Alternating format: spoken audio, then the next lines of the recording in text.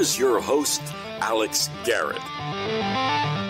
And welcome inside to this edition of the Alex Garrett Podcast Network. It's the One Leg Up feature once again. And right off the bat here, I want to give one leg up to the 106th Rescue Wing. Yes, they deserve a lot of kudos tonight as the West Hampton-based New York National Guard transport plane is in the rescue search for the Titan submersible. You know, the submersible that had 5 people aboard it that has gone missing on an expedition to the Titanic wreckage.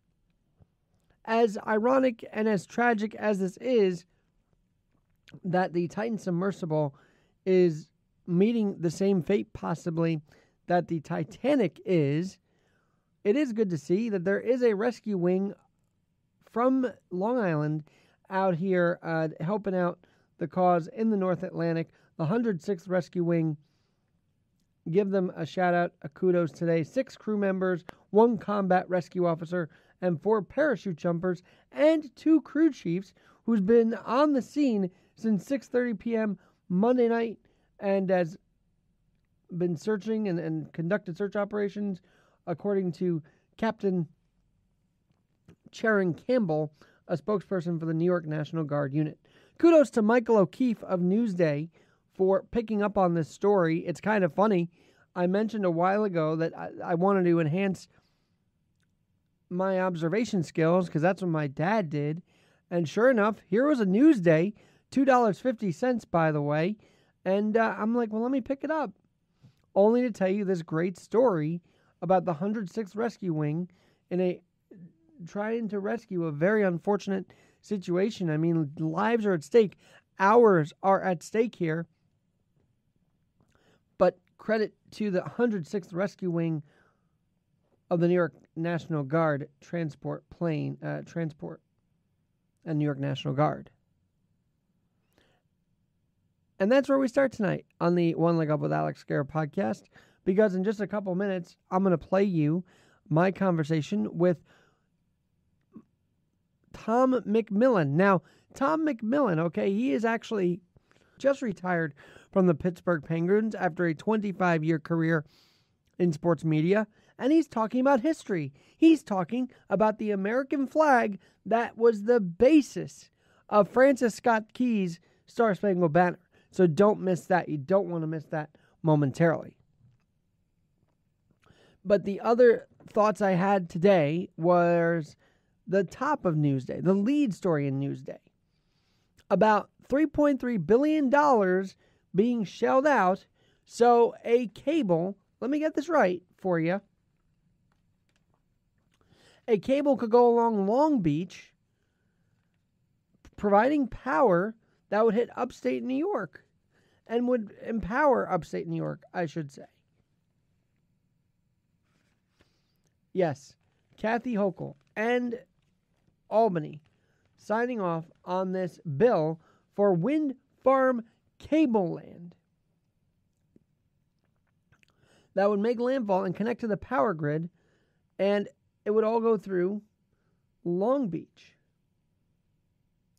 I think it's kind of crazy. And they say this is to make energy goals of 2030. And then if they don't do this cable that would run 20 miles offshore, starting in Long Beach, keep in mind, they wouldn't meet their goal. It's insanity. You talk about oceanography, this is insane. A $3 billion project to send offshore energy to the Bronx and Westchester. Windmills. When has that gone right? I ask you on the Alex Garrett Podcast Network. A plan to bring Long Island power upstate using a miles-long cable that would make landfall in Long Beach and run to its substation in Island Park. And then 20 miles more offshore? It's insane. It's insane. So I hope someone has sense in Albany not to let this happen. I'm going to cite that article on the description of the podcast tonight. And when we come back on One Leg Up with Alex Garrett, one man who has one leg up on history is Tom McMillan. And he's written a book about a 209-year-old American flag that has been preserved right up until 2023 and hopefully beyond at the Smithsonian. He'll tell us all about it next on the Alex Garrett Podcast Network.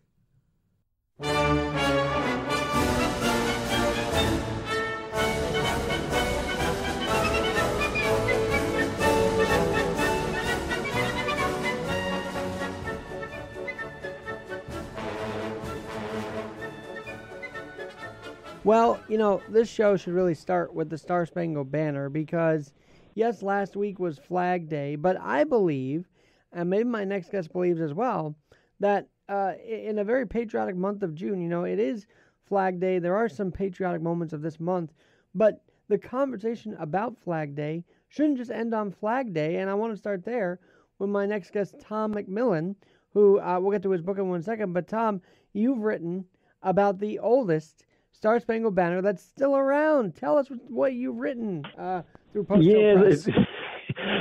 The book, Our Flag Was Still There. I was just fascinated about the flag from Fort McHenry, that our national anthem, everybody knows that our national anthem was written about it. But pretty much when I looked at it, I think all people really know was, okay, it flew, they won the battle, Francis Key saw it, wrote a song.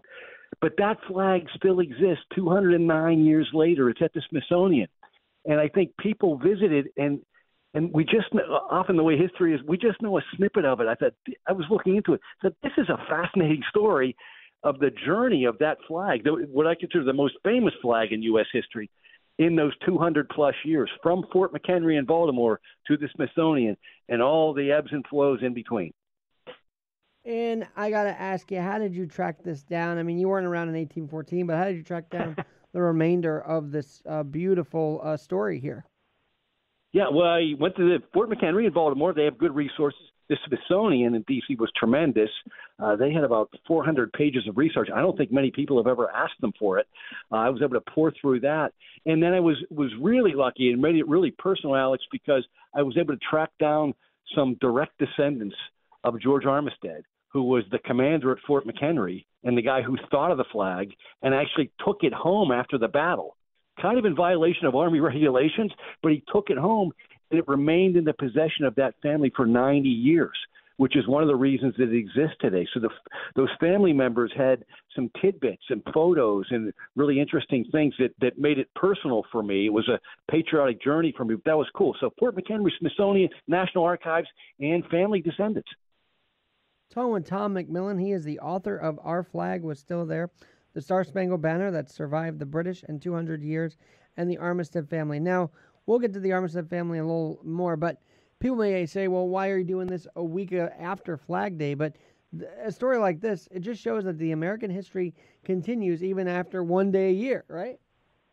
Absolutely. And, and we're patriotic on the 4th of July. And this battle at Fort McHenry, when Key saw the flag, was actually in September 13th and 14th, overnight. He saw it the morning of the 14th. So this is a spreading story. And the journey of the flag isn't just one day either. I mean, a lot of the book is how and why it survived, a rather incredible story. So when you go to the Smithsonian today and you see it, I hope if people read it, they'll appreciate everything, all the people who were involved to get it here over those centuries, that we can still look at it.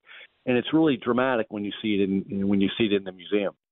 When you say spread out, no kidding. There are more than 8 feet of material, a.k.a. the largest American flag during the War of 1812, cut into small pieces. Now, is it not American would this be considered desecrating the flag by cutting into pieces? Give us your thoughts on that. Well, it would have been. Yeah, part of the story, again, there are different traditions in different centuries. We have to put ourselves back at that time. Yeah, for the listeners, the flag originally was 30 feet by 42 feet, huge flag. At the Smithsonian, it's now 30 by 34. It's 8 feet shorter. It's because in the mid-1800s, the Armistead ladies, his wife and his daughter, would do something that would be, as you said, would be considered sacrilegious to us today, but was commonplace back then. They would cut off pieces of the flag and give them as souvenirs to battle veterans, maybe their families, dignitaries in Baltimore. And over several decades, they cut away 8 feet. I was talking to one of the archivists at the Smithsonian, and she said, yeah, we would be aghast at that today. You could not do that today. But back then, in the 1800s, that's what you did.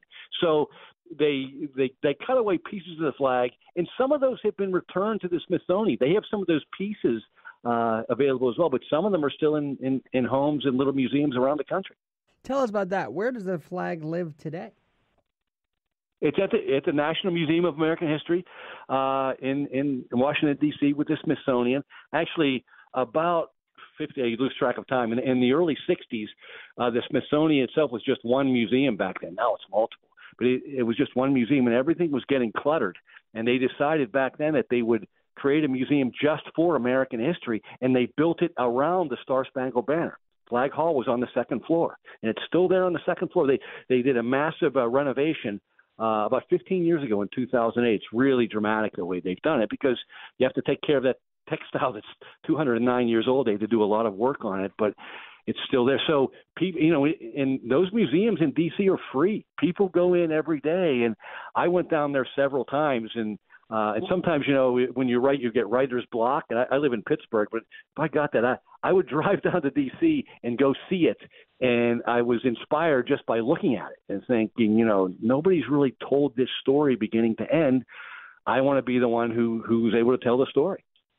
Well, it seems like this is the flag that the rocket strike layer, bombs bursting in the air, were reflecting. Yeah. And I got to ask you, were there descendants of Armistead that talked to you? How did you get this behind-the-scenes look, if you will?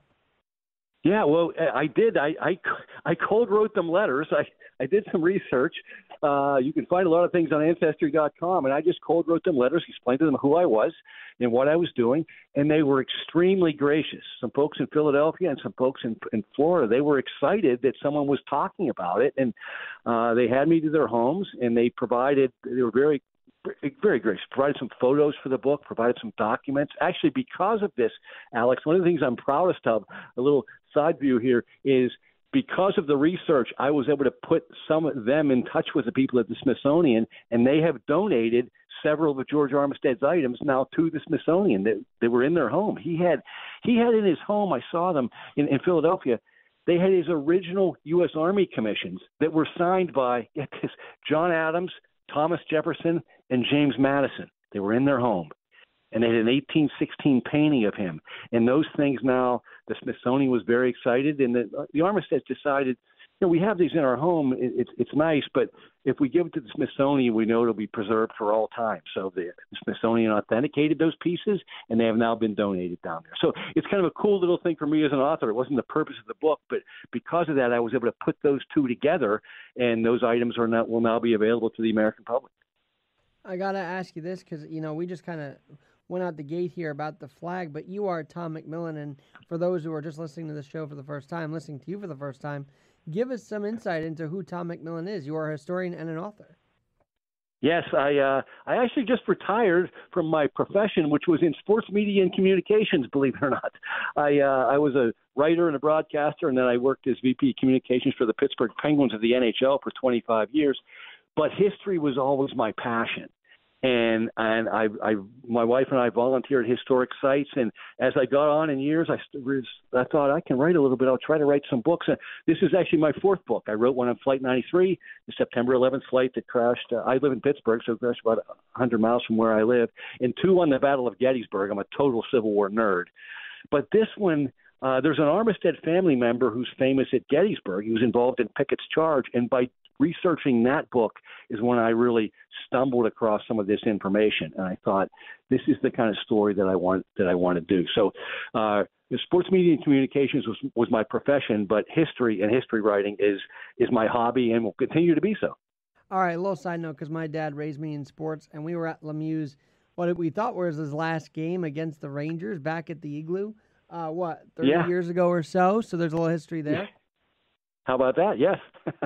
So when you talk about Penguins history, I got to ask you, 25 years, you saw them win the Cup with Crosby. And we'll see. They've kind of waned a little bit here, but are they going to be a force this season? Yeah, well, it's there's an ebb and flow of sports. They have beaten back the curve because they made the playoffs for 16 straight years. This past year was the first year they missed in 17 years. That's almost impossible to do. You can't in the salary cap era. It's really hard to do that. So just that sustaining excellence for that long. I mean, you can't stay on top forever.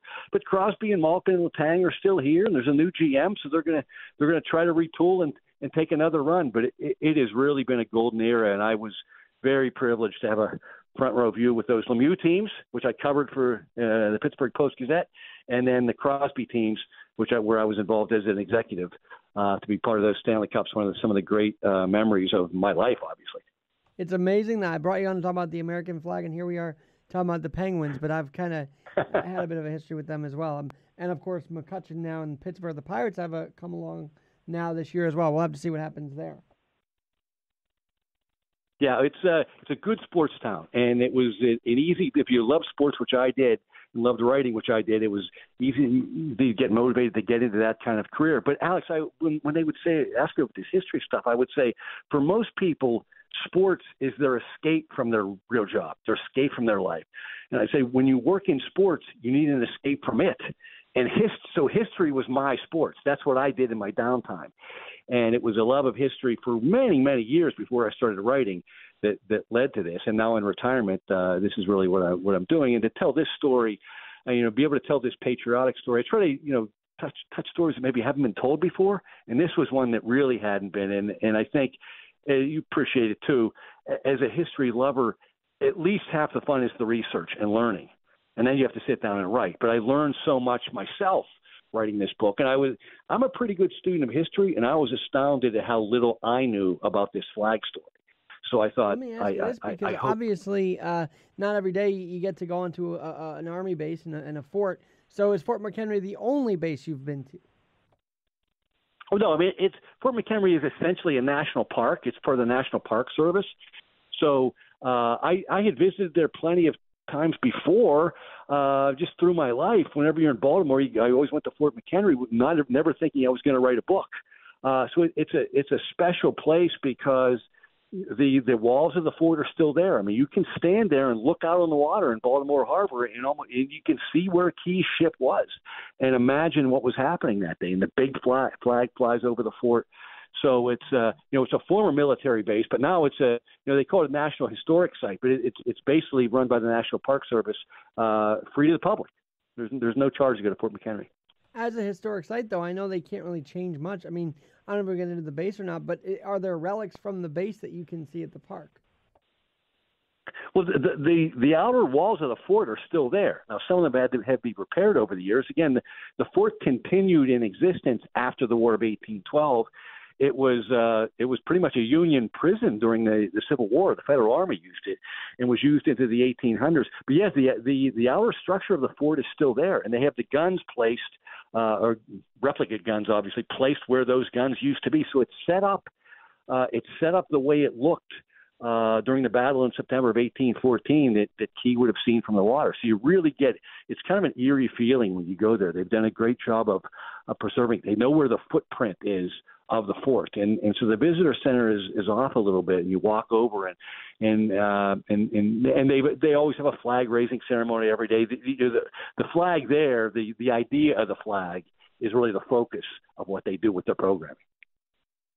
All right, well, I got to ask you this. Do you know how they folded this huge American flag at the end of the day, even when there was no battle? Because obviously that's a big part of the military is the folding of the flag, taking it down at the end of the day type of ceremony. It is. I'm not sure. I'll tell you, I don't know the details about that from the early 1800s. My guess is they weren't as precise as they are now. I think those traditions and regulations developed over time. Remember, the War of 1812 was only 36 years after the Declaration of Independence. I mean, we were still a really young country, and here we are at war with England again. So I think, the country was just in its embryonic stages, both governmentally and tradition-wise. So I'm not really sure, but I don't think it was as precise back then as it is now. Certainly now there are very precise regulations of what you would do with the flag. So this flag, it's part of this 209-year-old flag that Key saw. I mean, part of it was the Armistead ladies and his descendants did protect it, but there were months when it was just rolled up and put in a canvas sack. They didn't have the technology or the knowledge of flag preservation that we did today. So they probably did some things that ended up causing some damage, but they wouldn't have known that. They didn't have that information. They did the best they could, and they certainly did well enough that the flag survived. And then it's had two major rehab projects, one in the early 1900s and one in the early 2000s. And now they're convinced that it's going to exist for many, many decades, if not centuries, into the future. All right, I got to ask you this, Tom, because obviously you say you have documents and letters. Do we get to see the words of George Armistead and the plans of him unfolding in this book? Take the flag home? Absolutely. I get into his. It was a distinguished military family. Armisteads had been in some sort of the military since the year 1680 back in Virginia. He and three of his brothers were professional U.S. Army officers. So yes, he took over the fort in 1813, a year before the battle. That's when he ordered the flag. So we do the build-up. The war is going on, but it hasn't come down to Baltimore. So yes, that whole summer they know the British are coming. They don't know exactly when. Really, and then I was able to obtain his post-battle report that he wrote maybe 10 days after the battle, where he describes what happens, and I quote that extensively. Sometimes you don't want to use long quotes in your books; you want to write around it. But I thought that stuff was so important that I wanted to let his words tell that story rather than mine. So those things, were available. It's a little easier to do research now with the internet. You can go online, but not a lot of people have seen them. And so I think some of the information, even though it's 200 years old, is really going to be new to a lot of readers who, again, just know kind of the really top line of this story at Fort McHenry with Francis Scott Key. Well, why I love this month is because not only a Flag Day, but I believe it's the birthday of the Army. I mean, there's a lot going on as far as patriotic, and I feel like you probably touch on that as well. Yeah, the U.S. Army the Continental Congress formed the Army in June of 1775. That's when they appointed Washington the first general. So it all ties in. There's a lot that happened when you look at this period of June and go into that first week of July with the 4th of July in the Battle of Gettysburg, the first week of July. There's really a lot of American history that has happened in this 3 or 4 or 5 week period. Having said that, you can probably take any 5 week period, and we have a lot of history in our country. But this is I think a patriotic time, and it was a nice time to focus on the flag. You are a historian. Tell us about the other books you've written as well, just to get people up to speed on the work of Tom McMillan. Yeah, I worked. The first book, when I took a shot to try to do this, wasn't sure if I could be successful, was on Flight 93, the September 11th flight where the passengers and crew fought back. It crashed in Shanksville, Pennsylvania, and my interest was, we were all affected by 9/11, those of us alive at the time, but it was it was only 100 miles from Pittsburgh, so I would go out there and look at the site, and about 10 years later, I'd realized, there'd been a lot written about what happened in New York and D.C., but not much really written about Shanksville. And so I really wanted to dig into that flight, and I talked to some family members, and it was quite an emotional journey to write that book. And that was my first one. It's still for sale, and they have it at the Flight 93 National Memorial. And then I ended up writing 2 books on the Battle of Gettysburg. I've been studying Gettysburg for 30 years. Went there as a kid. One was on there were 5 young men who grew up in Gettysburg and ended up fighting for the Confederate Army in the Battle of Gettysburg. They were foreign invaders in their hometown, and nobody had written that. So I called the title of that is Gettysburg Rebels. And then I wrote another Gettysburg, Armistead and Hancock. There's Armistead again. There was a Confederate general and a Union general, Lewis Armistead and Winfield Scott Hancock, very good friends before the war. Not only did they face each other in the war, they faced each other in Pickett's charge at Gettysburg. And just writing, I thought that encapsulates the whole history of the Civil War. You have these 2 guys who served together in the Army as friends in the U.S. Army, fought together in the Mexican War. And here they are in the most famous attack of the Civil War, the Battle of Gettysburg, facing each other, and they both were wounded by the other's troops. So I do try to dig into some of these stories that in my old newspaper days would have been feature stories and expand on those. So hopefully people who aren't even really into the total like deep history of the Battle of Gettysburg or the War of 1812, this is a story that maybe you can enjoy.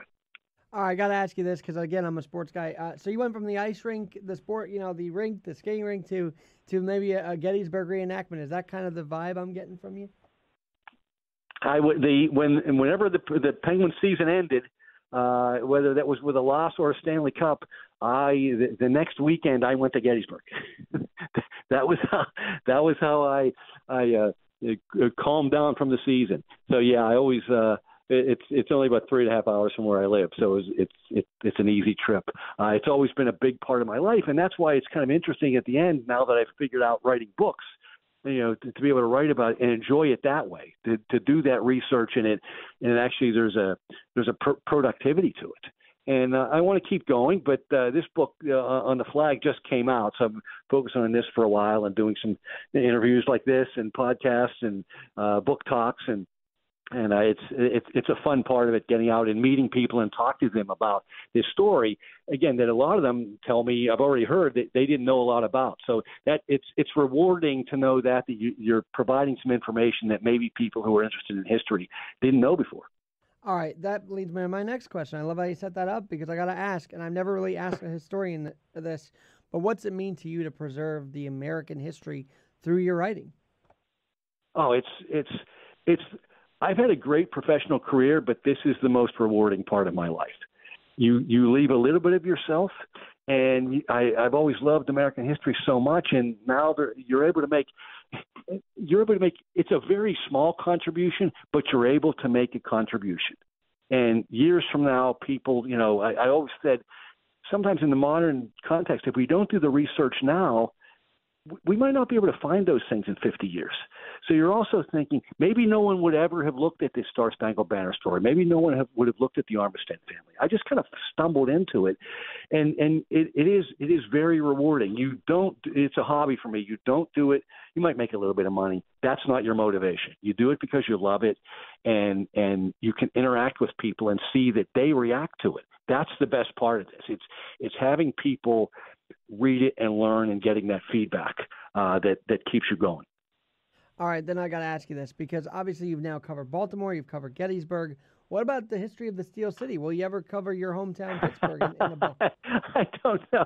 People have asked me that to write my book on Pittsburgh. Who knows? I'm wide open. One thing I can tell you, Alex, though, there are always people, and especially friends and family members, when they know you write books, why don't you write about this? Why don't you write about that? There have been a couple of ideas that I had that I started, and I just didn't feel it. Even though I was interested in the topic, it's a lot of work. It's fun. It's a hobby. I enjoy it, but it is a lot of work. It's a lot of time, and you have to love the story. And you kind of know that as soon as you're a little bit in, maybe a couple of chapters in. I've started a couple of books, a couple of chapters. This doesn't feel right. So I think that's part of it. You have to love it. So you never know. The next book is never planned. I've always allowed myself to stumble onto these other books. So we'll see what happens. There's certainly a lot of history here in Pittsburgh, but there might just be something of traveling for research that intrigues me too. So I'm an open canvas on that. Well, if you ever come to New York, let us know. We'd love to talk with you more. One last thing, favorite rendition of the national anthem that I could play to end the segment today? There are so many of them. So there have been so many great ones at sporting events. The Whitney Houston people talk about that. I like the straight, dramatic, patriotic one. I really do. People have had great versions of it, but just it's the song. When I hear the music and I think about the flag, that's what inspires me. So while I know there's some famous ones, I just like the basic, straightforward version of the anthem. The one that I grew to know and love as a kid. So I don't know if that's a very exciting answer, but it makes me stand at attention whenever I hear it. Tom McMillan, thanks so much, and we'll definitely have you back on the Alex Garrett Podcast Network.